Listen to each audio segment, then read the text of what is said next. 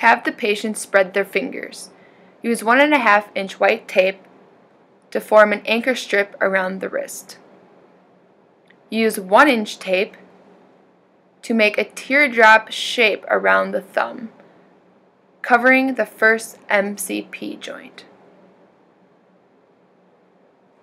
Be sure not to circle the thumb too tight so to not cut off circulation.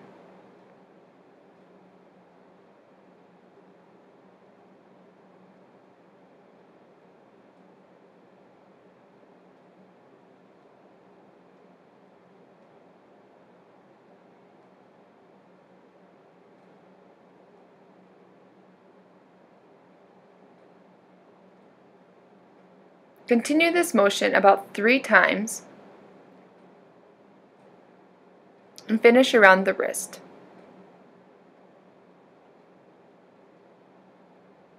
Apply C-strips starting at the wrist, moving distally to the thumb, overlapping halfway,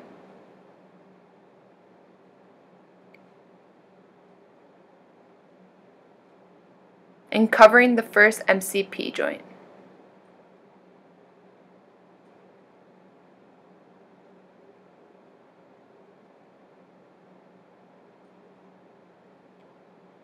Cover the loose ends through the hand and around the wrist to finish.